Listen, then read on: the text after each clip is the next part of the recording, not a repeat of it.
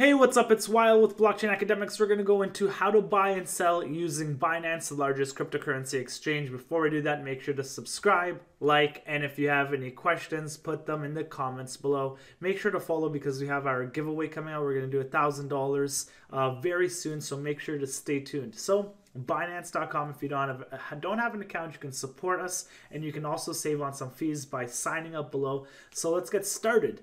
If you do not have any crypto, you can actually buy crypto on Binance.com. You can send a bank deposit, you can send like a wire, you can use credit card or debit card to buy cryptocurrency, and surprisingly their fees are, they're pretty fair opposed to using Coinbase or using an ATM or something like that. So if you don't have any Bitcoin or cryptocurrency, you could buy here. But if you want to send it to the exchange, you'll go into your wallet, you'll go into overview, and then it'll take you to a list of your coins. If you have some Bitcoin, for example, you can search Bitcoin and then deposit that directly. Or let's say you have some XRP, you can search XRP and then send that directly by clicking deposit. It'll bring you to a deposit address, and then you can send your cryptocurrency and you're ready to trade. So let's get to the front page. You'll come here, you'll go to exchange, and now we're ready to trade.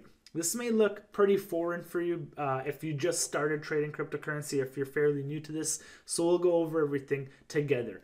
On the right hand side, you have all the different types of pairs. So I trade in Bitcoin pair because I'm putting Bitcoin to buy another coin to make more Bitcoin.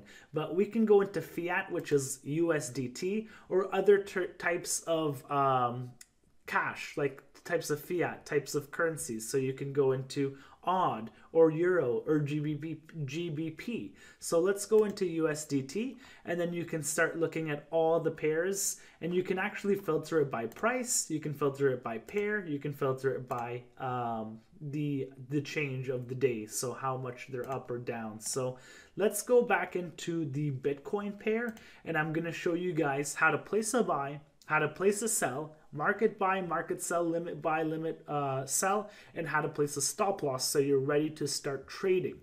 So we're on the Bitcoin. Let's say we want to put some Bitcoin into XRP.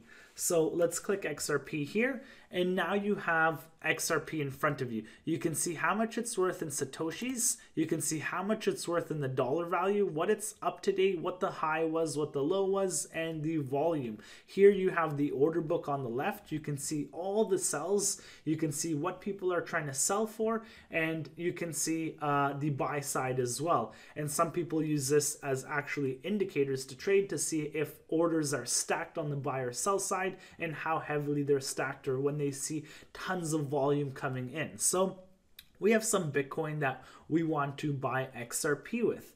Let's say we wanted to buy XRP right here. If it kept coming down, this would be a limit order. So you can buy using limit, market, or have like a stop limit order. So we'll go over each of them. A limit order is essentially where you're not buying market, and market would be buying at any price. It would be buying the next sell order, and if you eat that all up, it would go up to the next sell order. So if we had $1 million, you would be buying everything up in order from the lowest price to the highest, and whatever people are willing to sell. So that's what a market buy is. Like, you're not picking the price, you're just buying what's there for you to buy in the order book. If we were going to go to a limit order, that's a little bit different. Now we have the opportunity, we have the ability to put which price we want to buy at. And this looks like a solid price. 15.16. This is some support here, so let's draw a line there. You can see we used this as support, used it as resistance. So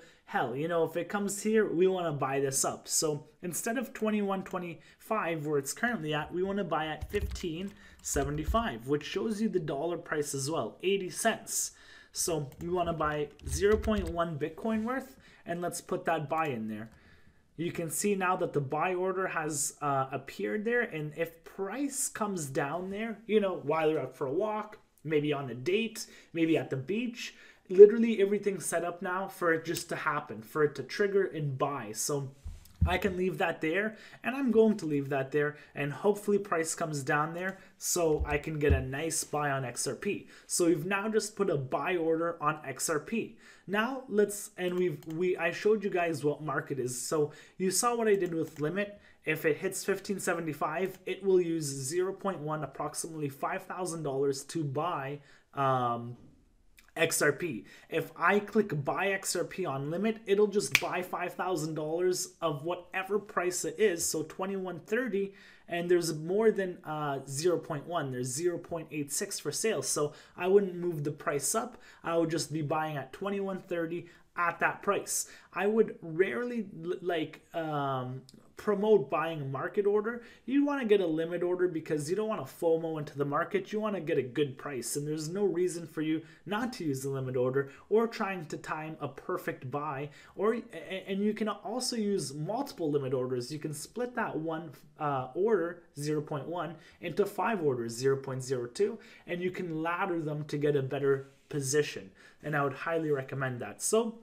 we went over limit, we went over market, and let's go over stop limit. We're going to use that more of a stop loss, or people use it as breakaway trades. So let's say the resistance here, when the price breaks above 30.78, buy. So you're breakaway trading, but I'll show you guys how to set up a stop loss with one of the coins that we have. We have Tron, which is very popular as well, TRX. So you can see I have set up some sells right now, and these are sell limit orders. So this is perfect. I pulled it up because you can see that I have some sell limit orders at 355 and 399. Right now the price is at 210. So let me cancel these sell limit orders, and I have 355 and 399. So you can see that the Tron went back into my account. And I want to sell these when the price gets higher. I may not be around the computer, but I want to make sure I can sell this right away. So let's go into doing that. I want to sell half my Tron at 360. I think I got a little bit greedy there, and I'm asking for more now. Or was it 375? 375. Whatever. We're going to sell at 375, and then we're going to sell the rest of the Tron at 399, just under 400. So let's go ahead and do that. And you can see that both of our sell limit orders are there. When price hits there, we are going to sell automatically. I'll show you guys another cool one that we can do. Let's go to BTC USD. We have 0.2 left, and the current price of Bitcoin is 50,856. Let's sell all of our Bitcoin, but we want to put a limit order at 100,000. When Bitcoin reaches $100,000, we want to sell our 0.199 for 20 grand, approximately 20 grand if we're rounding up. So let's sell that, and you can see now that our order is at 20,000, or our order is at $100,000 per Bitcoin, and that'll sell the remainder of the Bitcoin that we have. So that's also a cool thing that you could do. You can have these high target areas, and you can use limit orders to sell. So let's go into a coin that I don't have any orders in, and that could be Litecoin, for example. I have some Litecoin. I have 10 Litecoins, and I have a buy order down here as well. Just in case we slam down, I want to add more Litecoin to my position. Let's say I wanted to use a stop loss though. If Litecoin fell below here, I want to sell. I want to exit the trade. So how do we do that? We'll go into stop limit, and we'll put all of our Litecoins. And a lot of people ask me, what's the difference between stop and limit? Limit is the actual price you're selling for. Stop is the price that it needs to hit for you to trigger that sell. So right here would be 0.032. So 0.03236. So it needs to hit this price, and you can see when we change this, it's going to change the amount of Bitcoin. So when we change that, so that's the actual amount you're selling at. So if it hits 0.003236, we're going to sell at a little bit less, just so it has room in case it's crashing really hard. So let's go ahead and do that, and an order confirmation pop-up will come. If the last price drops to 0.003226, an order to sell 10.71 Litecoin will be sold at 0.032. Let's get that going, and now you can see I have a stop losses there as well. So I have a buy order here, but if it comes here, cut the trade. That kind of gives you some security, and that gives you, you know, some peace of mind so the markets don't crash and then you're left in a position.